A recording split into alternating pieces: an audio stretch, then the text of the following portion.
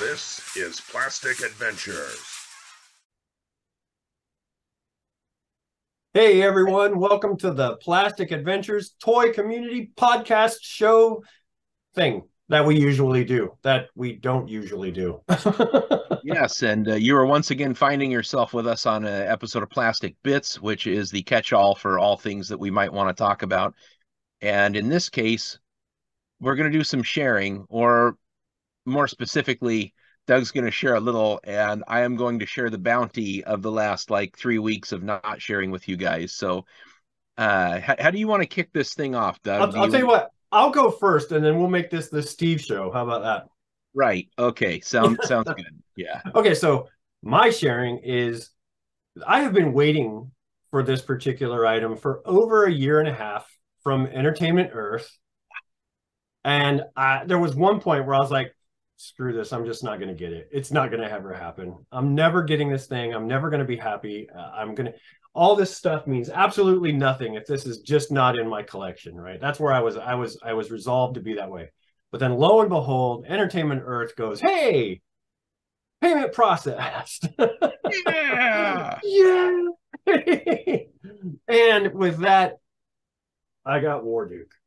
Yes, that figure is super badass. And he's even better in person. He really is. He's like 7 inches tall. And yeah. I mean, he's like what, Masterverse scale or something like that, yeah, roughly. He stands pretty much shoulder to shoulder with He-Man. And my light there sucks, but really can't see it there. Maybe that's a little bit better. So I mean, he comes with swords, knives. His shield is freaking awesome with that skull, that horn skull. Yeah. Face. It's one of those things where it's like, you remember playing with the Warduke toy when you were small? Yeah. And you're like, this is kind of how I always saw him in my mind, even when I was playing with that little dinky action figure. That's kind of how I always saw him. Yeah. So, well, in a line of characters that were not at all related to the cartoon, Warduke was a real standout, super. Yeah. The original figure had the yellow, the blue, that chainmail on one half, a cool looking sword with paint apps on the cross guard. So he was actually one of the in my opinion, one of my favorite and very best AD&D figures that came out. Oh, absolutely, without a doubt. And this one, it just takes that, up a whole another 7, 8 levels, because it's just so freaking cool. The only thing that's a little odd about it is there is a fire accessory that goes over his sword. Uh-huh. And I don't remember his sword ever being flaming. I don't know where that came from. I don't know. Might have just been. I don't see it in any of the drawings of him. I don't remember seeing it in the cartoon. So that's kind of an odd accessory, but that's not even a complaint. That's not even close. It's just a really freaking cool toy. When I got into Dungeons and Dragons, I don't remember there being any great classic Warduke art. I came in, I played a lot of Palladium in the 90s, which was the Palladium books versions of Dungeons and Dragons. Okay. So they just had Kevin Costner as Robin Hood. They had Val Kilmer as Mad Mardigan knockoff pictures, but got it. I missed out on the original art. I don't really know Warduke's stats or anything, but I know from a design perspective, it's an incredibly cool figure. And I wonder if there was a little bit of influence in the Beastmaster movie, where they're fighting the Juns, and you got that guy with the bat helmet thing there, and he's this badass looking bad guy. So maybe winged helmets are not a new thing to fantasy, right? They've kind of been actually recently. You don't really see a lot of winged helmeted stuff, but back in the early days of fantasy, you saw the winged helmets. You saw the eagle wings on some of them. You saw other things, and his was cool because his were bat wings or / dragon wings. Yeah, were on his helmet. So evidently clear that this was a bad guy, and he knew it.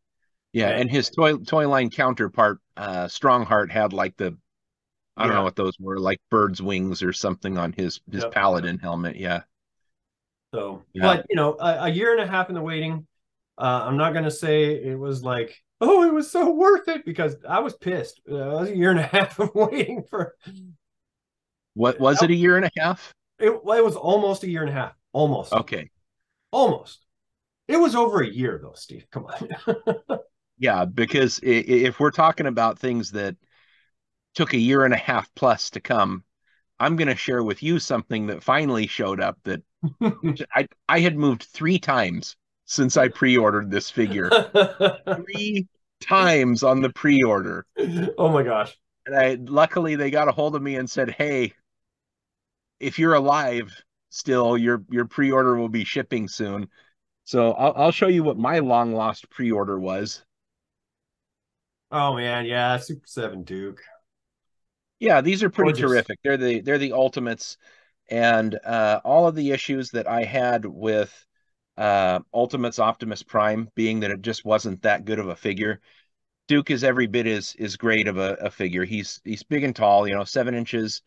The detailing is incredibly minimalistic. I mean, can you see that there's just not much Yeah. going on there for like But clothes? it's supposed to be because it's based right off the cartoon.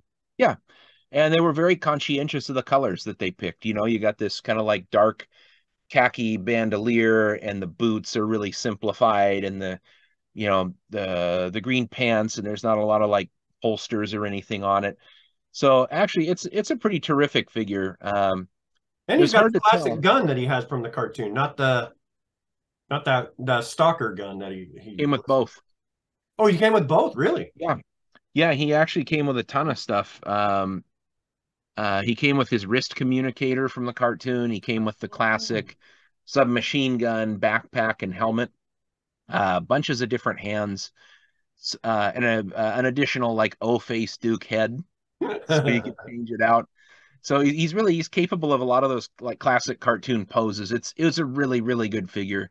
I'm not buying any more because they're terribly expensive, but They are. for being a fan of the character, having to have it, I don't regret it. Had I And paid that that Snake price, Eyes from that same series is a beautiful figure. But oh, it's terrific. I don't even think I would swing that for that, no matter how beautiful it was. No, I think if you watch Entertainment Earth, maybe within the next like 6, 7 months, if there were orders aplenty of these, like there was the Ultimates of Transformers, you're going to be finding it for like 30 or $20, something like Ooh, that on a big sale to get them. that But would be worth it. I was not willing to take the risk on this one. That was a up for pre-order. Click now. Yes, thank you. Um, I'll show you something else that I recently found that was pretty cool. Oh, the 6-inch indies. Yeah, yeah, I found these at Target in Burlington. They look really Um, good. How's his face look? well, it's let me get him up there.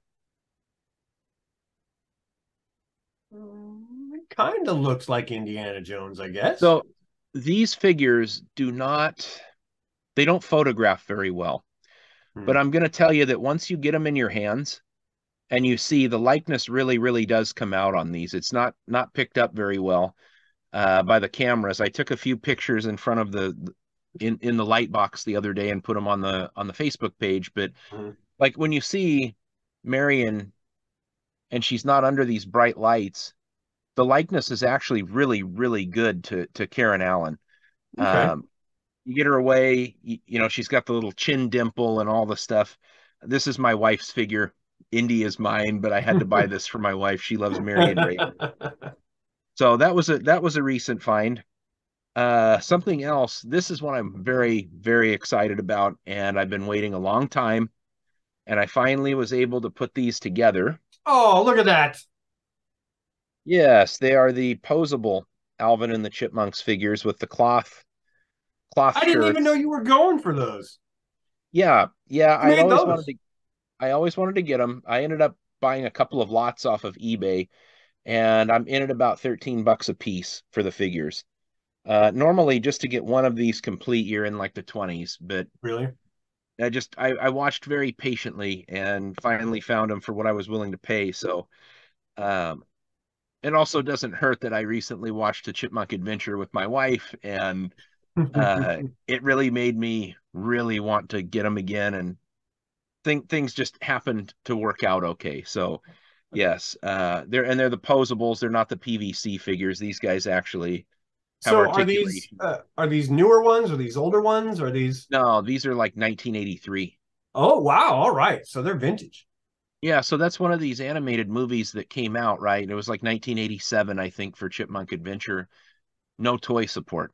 Mhm. Cartoons were pretty much off the air by that time. You know, maybe I think Channel 11 in Tri-Cities was running Chipmunks in the afternoon or something, but it was like at a 2 o'clock slot, so you didn't get to see it.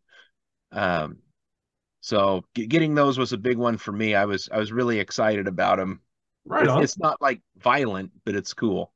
Well, I remember Alvin and the Chipmunks had like a stuffed animal like line. Like you could get them like I don't know, however big, like maybe a foot big stuffed animal versions of them. I remember Yeah, them. yeah, you could get those. Those are still relatively cheap on eBay. So they had those. They had a line of these static pose PVC figures, and then they had the posable figures with the cloth outfits. The posable ones went with this van that opened up and became a stage. Oh, cool. I've looked at it, but I don't have room. You can get them for relatively a good price still, but I don't got room to put it in here anywhere. Right on. So happy to get the chipmunks. Very, very Those are excited to put cool. those I on the like shelf. those. So here's one that kind of came out of the blue that I'm actually really excited for as well. And that is, Oh, Punisher, Dolph Lundgren. yeah, so this is a custom Punisher head. I want to say it was 3D printed that I found on eBay. And the body is actually the Legendary Rides Punisher figure, Marvel Legends. They had this really cool Punisher that came with a motorcycle, and he had like a Viking helmet and stuff. So what I ended up doing was just doing a head swap on it, painting the head, custom painting the head. Obviously, the eyes are a real pain in the butt to get to. Um, and that leather jacket was an accessory I bought off of eBay. So Ah, well, it looks really yeah, freaking good. yeah. At one point, I was gonna paint the shirt like dark gray, just Mhm. like out of the movie, so no skull. But the Legendary Riders Punisher is a very expensive figure, so I thought twice about it. But yeah, that Dolph head actually turned out really, really well. It looks good. Uh, It looks really good. yeah, yeah, I was very, very happy with it. I'm a huge Punisher fan. That I love the '89 movie with Dolph. It's kind of a guilty pleasure of mine. So just doing a I quick have little not seen custom. that in a long time. I may need to put it on the top of my watch list just to remember it. I went so far as to buy the Australian region free DVD that came with a work print. Oh, really? Yeah, it's got a lot of backstory to it that really makes the movie make more sense. But it's like another 15 minutes of movie that we didn't get to see. But still, it's just like all out action movie, 80s one man army kind of a thing. But I love it. I mean, Absolutely. it's very Punisher for what it is. So the other things I'm going to show off really quickly here.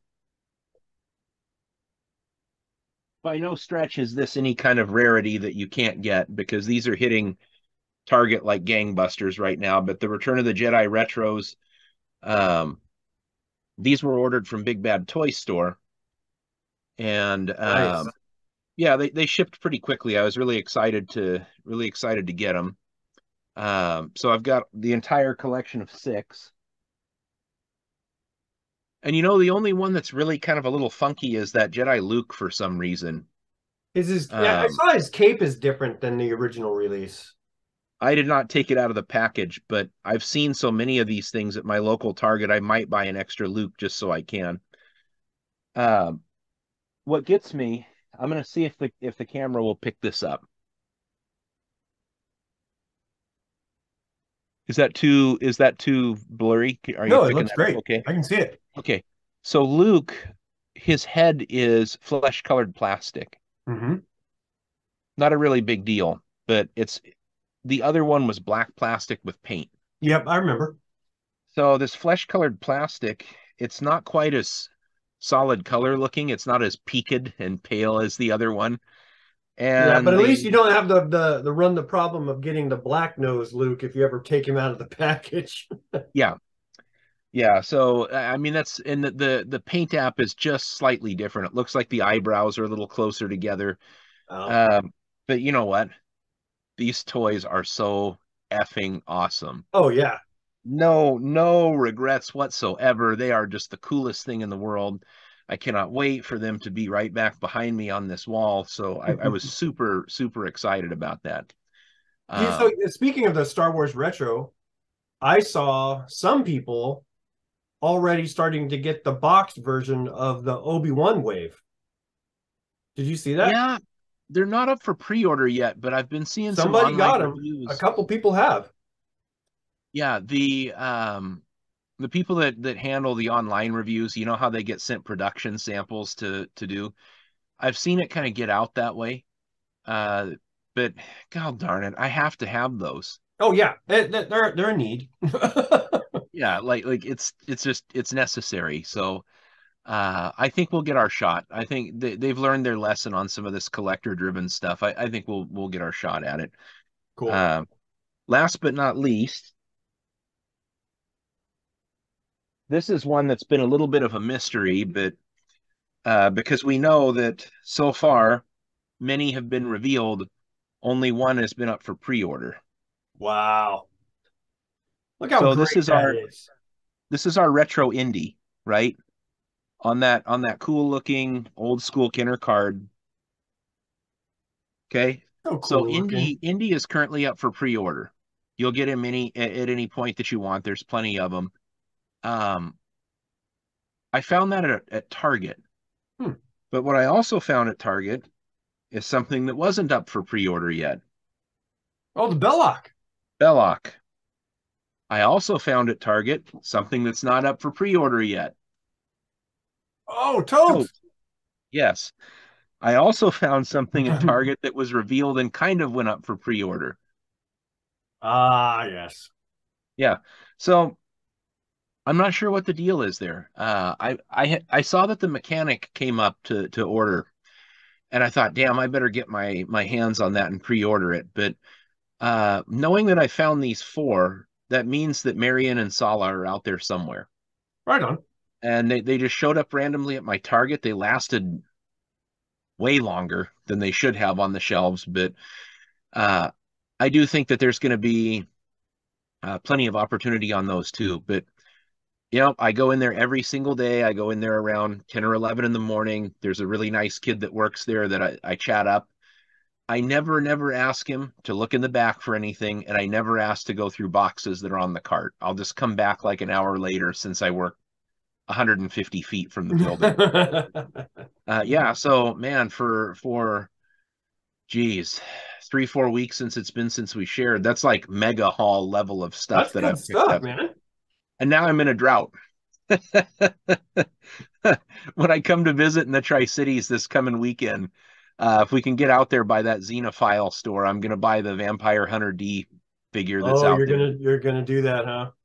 Yeah, and I think that when I get up for the Inland Northwest in May, I got a few things to look for there too. But like here it's raining and pouring, and I'm getting all this cool stuff, and then wee. It's gonna turn off, and there just won't be anything else to buy. What day is that Inland Northwest toy show? It's usually around the 15th. It'll be like May 14th or 13th or 15th. Okay. I'll take that Friday off and drive down on Friday, spend a little time just like normal, and then we'll pop up there on Saturday morning and see if there's anything to be had. The show's sold out. There's no vendor space available. So that's good news for us. Yeah. I mean, for the sake of hunting, it should be a pretty good little event to go to. Right on. And it keeps getting more and more popular every time I go there. Like more and more people are showing up, and it gets a little bit more and more crowded. But that's good. It means that people are out there, buying this stuff, moving this stuff around. And I think everybody, it just really likes that show. It's always been a lot of fun. Yeah, I really enjoy being there. We've only had one show that was kind of a stinker where I think that it didn't quite fill up with vendors, and we walked out of there with literally nothing. But the rest of the time, it's for the sake of my marriage, I never find anything good there. I don't know. I'm still jazzed about that Shockwave that I found there. That was such a great find for that. I think my favorite's been that blue radio that you Oh, found the there. one that I picked up. Yeah. Yeah, yeah, I just love that. That's so obscure. Everybody remembers that from their childhood, but they don't remember who had it or where it came from. I Exactly. think it was a Radio Shack thing, if I remember right.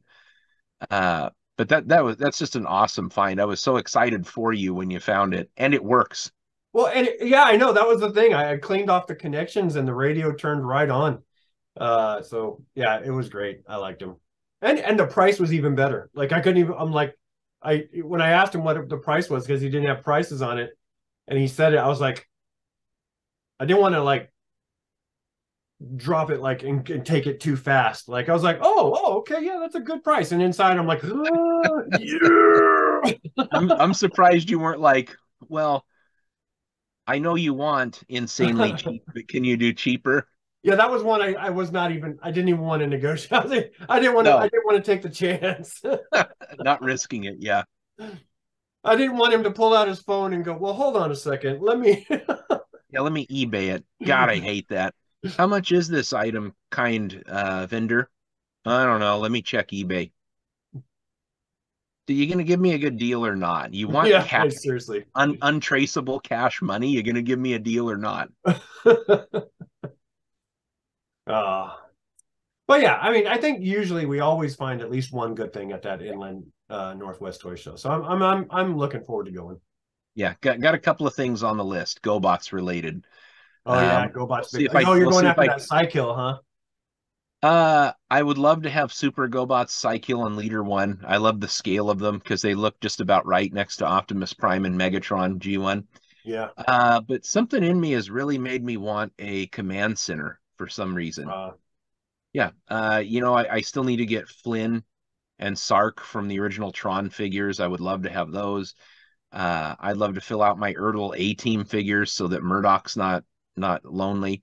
Lots of little things like that, and usually you can find it for a really good price. So I don't have anything super expensive this time that I'm gunning for. Just But make I sure said that that when last you time get and the bought the Masterpiece Star Saber. Oh, I So know, but that was such a good find, man. He's so cool looking.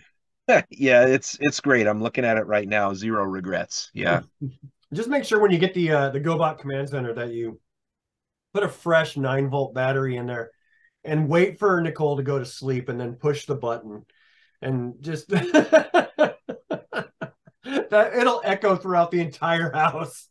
Yeah, and then like on the packaging, it probably just said has sound. Yeah. Not like sounding the alarm, none of that stuff, just like makes noise. Like the original Millennium Falcon, that the only thing that I can say was close to that was like operation when you touch the tweezers to the side of the Yeah. board. Right on.